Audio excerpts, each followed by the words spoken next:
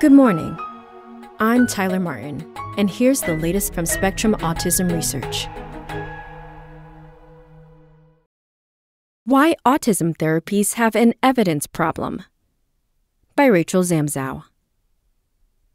Andrew Whitehouse never expected his work as an autism researcher to put him in danger, but that's exactly what happened soon after he and his colleagues reported in 2020 that few autism interventions used in the clinic are backed by solid evidence. Within weeks, a range of clinicians, therapy providers, and professional organizations had threatened to sue Whitehouse or had issued complaints about him to his employer. Some harassed his family, too, putting their safety at risk, he says. For Whitehouse, professor of autism research at the Telethon Kids Institute and the University of Western Australia in Perth, the experience came as a shock. It's so absurd that just a true and faithful reading of science leads to this, he says. It's an untold story. In fact, Whitehouse's findings were not outliers. Another 2020 study, the Autism Intervention Meta-Analysis, or Project AIM for short, plus a string of reviews over the past decade also highlight the lack of evidence for most forms of autism therapy. Yet clinical guidelines and funding organizations have continued to emphasize the efficacy of practices such as applied behavior analysis, ABA, and early intervention remains a near-universal recommendation for autistic children at diagnosis. The field urgently needs to reassess those claims and guidelines, says Kristen Bodema-Butel, Associate Professor of Special Education at Boston College in Massachusetts, who worked on Project AIM. We need to understand that our threshold of evidence for declaring something evidence-based is rock-bottom low, she says. It is very unlikely that those practices actually produce the changes that we're telling people they do. How this dearth of high-quality data on autism intervention has persisted despite decades of dedicated research is murky. Part of the problem may be that autism researchers can't seem to agree on what threshold of evidence is sufficient to say a therapy works. A system of entrenched conflicts of interest have also artificially kept this bar low, experts say. In the meantime, clinicians have to make daily decisions to try to support autistic children and their families, says Brian Boyd, professor of applied behavioral science at the University of Kansas, who studies classroom-based interventions. They can't always wait for science to catch up, he says. But clinicians also have an ethical responsibility to consider the safety and costs of interventions, Whitehouse says. This is especially true given that many autistic people have reported experiencing physical or emotional harm from practices such as ABA, adverse events that are rarely tracked. Evidence has to drive that conversation, says Whitehouse, who is hopeful for the field's future despite its persistent problems. Several teams are tracing out the paths the field needs to follow toward more sophisticated trials that compare different therapies and adapt to participants' needs. The field is just starting to get the high-quality evidence it needs, Whitehouse says. The problems facing autism intervention science date back to the field's foundation in the 1970s and 80s. Some initial studies, though groundbreaking at the time, had small sample sizes and statistical shortcomings.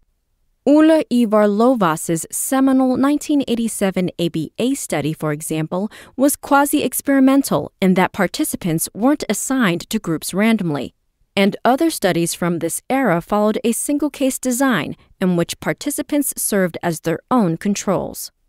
Even as researchers in other disciplines began to prioritize randomized controlled trials, widely considered the gold standard design for treatment studies, autism intervention struggled to keep up, says Jonathan Green, professor of child and adolescent psychiatry at the University of Manchester in the United Kingdom. From the start, some researchers deemed randomized controlled trials neither ethical nor feasible for a condition as complex as autism, and that resistance fed into a culture of accepting a lower standard of evidence within the field, says Green, who developed the Parent Training Intervention Pact. These are legacy ideas, but they persist, he says, and probably keep the field from advancing toward more effective interventions. The real disappointment of this is what we're missing by not doing this well. Less than a third of the studies that test ABA-related interventions are randomized controlled trials, according to Project AIM. And single-case designs make up the bulk of studies included in national reports issued to U.S. clinicians. For example, the 2021 National Clearinghouse on Autism Evidence and Practice NCAEP report deemed 28 practices evidence-based, including many behavioral interventions, yet 85% of the studies reviewed are single-case design. So too, the 2015 National Standards Report, NSP, identified 14 effective interventions for autistic children, adolescents, and young adults, but draws on a set of studies of which 73% are single-case. To exclude single-case studies would be to ignore important information, says Samuel Odom, senior research scientist at the University of North Carolina at Chapel Hill, who co-directed the NCAEP review and contributed to the 2015 NSP report. Researchers need alternatives to randomized controlled trials, he says. If you drill down so far in terms of rigor of methodology, at least in developmental psychology, one does find that nothing works. But single-case designs are not suited to track long-term developmental changes, which are often the focus of intensive interventions, says Michael Sandbank, assistant professor of special education at the University of Texas at Austin. Sandbank led Project AIM, in which the team chose to omit single-case design studies entirely. These types of studies can help researchers detect changes in specific skills, such as learning classroom routines in school, she says, but we can't make recommendations based on a whole literature of single-case design work. Amidst this ongoing debate lurks a more menacing influence over the field's evidence problem, a system of intertwined conflicts of interest. It's these forces that pushed back so strongly when Whitehouse and his team exposed holes in the intervention literature, he says. There is a real sinister edge to enforcing the status quo, says Whitehouse, who has conducted randomized controlled trials to explore preemptive therapy for infants showing signs of autism. Autism therapies make up a multi-billion-dollar industry, at least in the United States, thanks in large part to statewide insurance mandates and financial firms backing some ABA providers. Some say this investment increases access to care, but deeper monetization of autism treatment may also compromise the field's commitment to high-quality evidence, Whitehouse says. Private equity demands profits, and in a tension between profits and good clinical practice, profits will always win out, he says. Financial concerns also fuel several potential conflicts of interest in the field, Badama Butel says.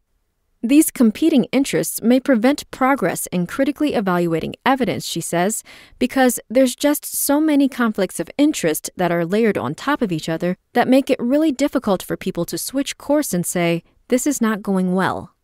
For example, the editorial boards of journals that publish behavioral intervention research, such as the Journal of Applied Behavior Analysis, often include many board-certified behavior analysts, BCBAs, who are trained to provide ABA, Badama Butel says. Many BCBAs also contributed to the NSP report, which included behavioral therapies among its list of established interventions, and the report was funded in part by the May Institute, a nonprofit organization that provides ABA services throughout the U.S. The involvement of BCBAs and the May Institute appears in the report, but the potential therein for conflicting interests is not disclosed.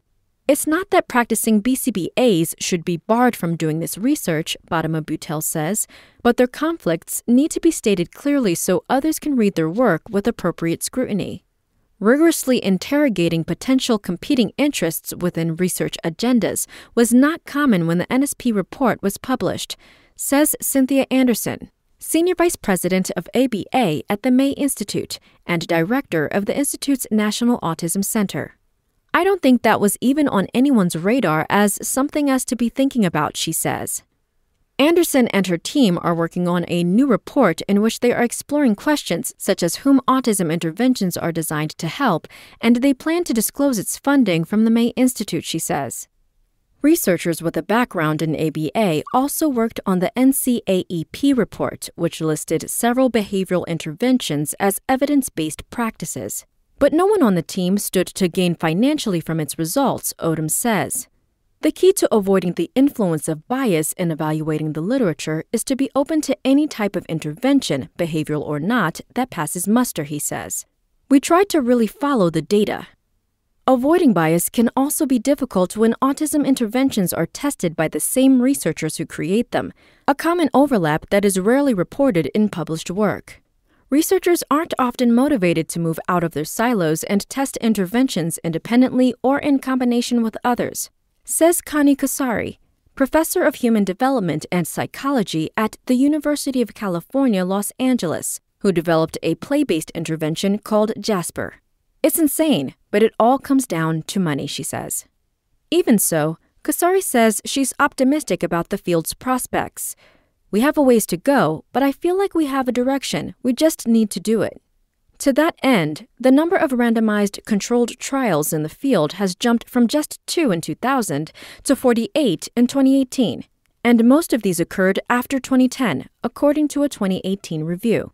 Yet, the same review revealed that only 12.5% of those randomized trials had a low risk of bias. Researchers need to break the pattern of testing their own interventions and prioritize independent replications, Sandbank says. It's possible that these studies may turn up less promising results than the original work, she says, but we have to be unafraid to find that out.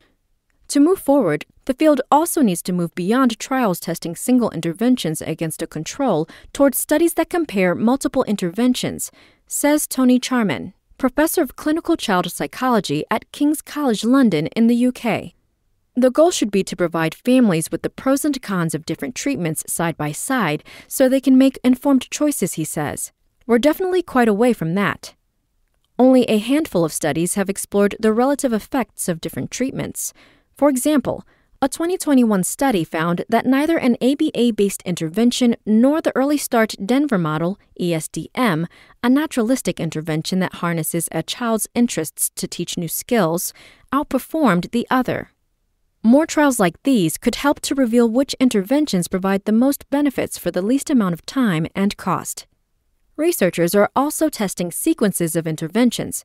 For instance, Kasari and her team are testing a form of Jasper both before and after a version of ABA.